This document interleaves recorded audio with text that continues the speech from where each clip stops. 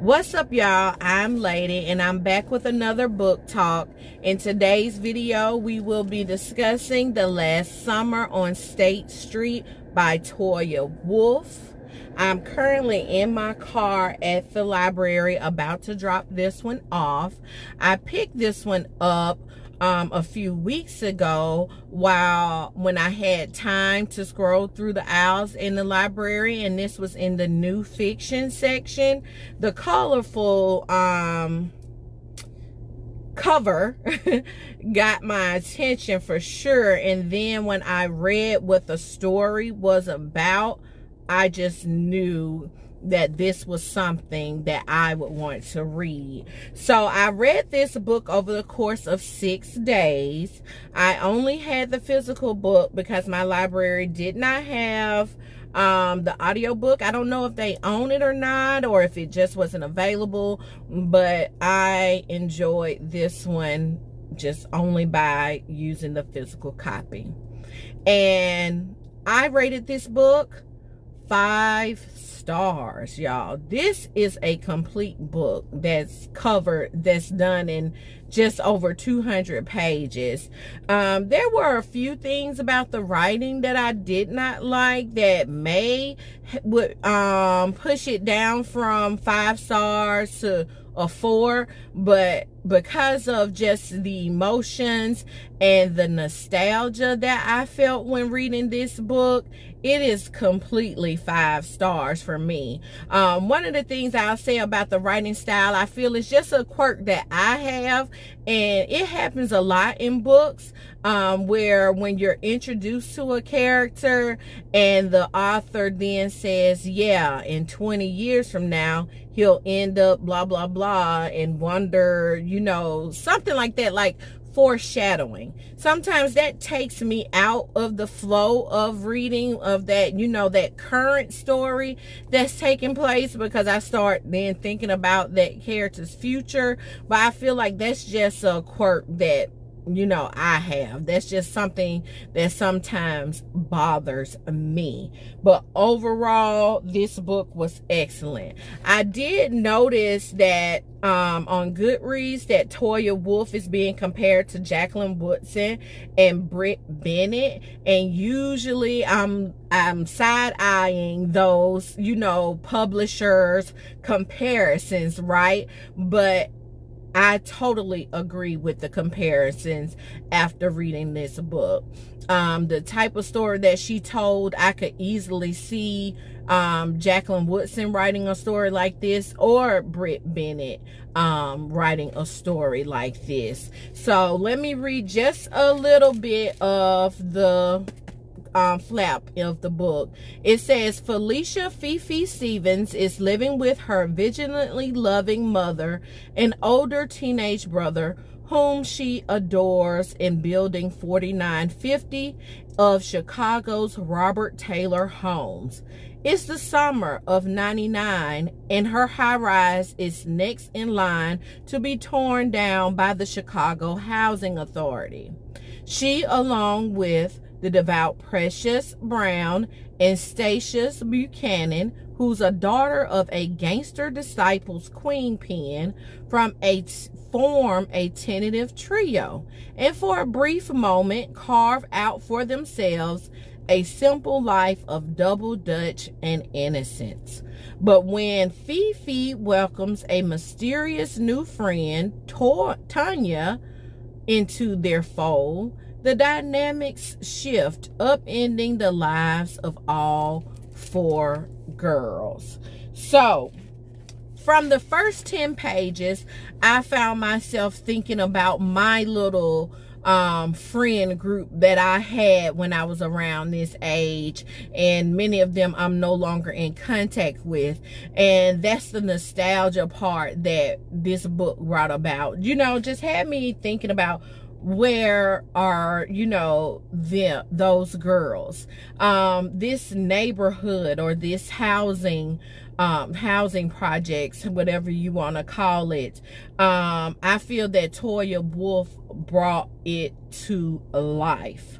I'm always a fan of fiction novels that describes real life so completely, and that's what I feel she did with this one. Like, this story is not an easy story to read, okay? It's excellent writing. I'm glad this story is being told about these girls.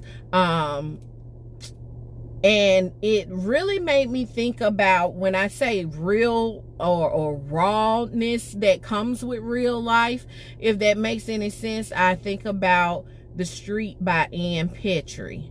And so that is one of my favorite books, but also one of the hardest emotional books that I've ever, read. Robert Taylor Homes is an actual public housing, was actual public housing, I should say, in Chicago from 1962 until the last building was torn down in 2007. So I took some time to research this development, and I found a lot of heartbreaking stories. And there is a PBS documentary on YouTube that follows a family who lived in the Robert Taylor homes in the 1980s. And the conditions that these high rises were in the 80s, I can only imagine, what they were like by the time 1999 came around. So it was just pretty much a lot of poverty. And like I mentioned, this book is just over 200 pages, but it covers so much: child abuse, sexual abuse, racism, drugs, police brutality, gang and gun violence, and just the overall trauma that comes with growing up in this type of environment.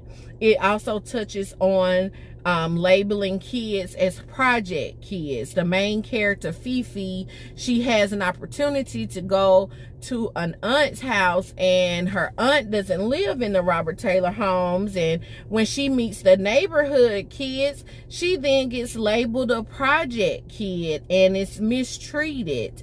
And then this book also talks about the struggles of people and their emotions, and how emotions are seen as weak in this environment. And I'm very familiar, unfortunately, with that type of environment.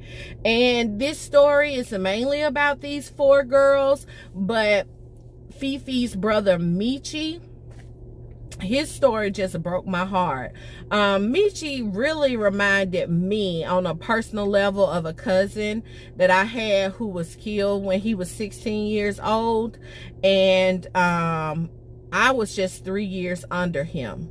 And I remember my cousin being the playful kid who, played around. And then I also remember as he got older and was introduced to gangs and, became part of a gang.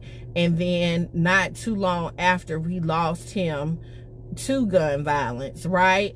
And I'm not saying that's what happens to Michi.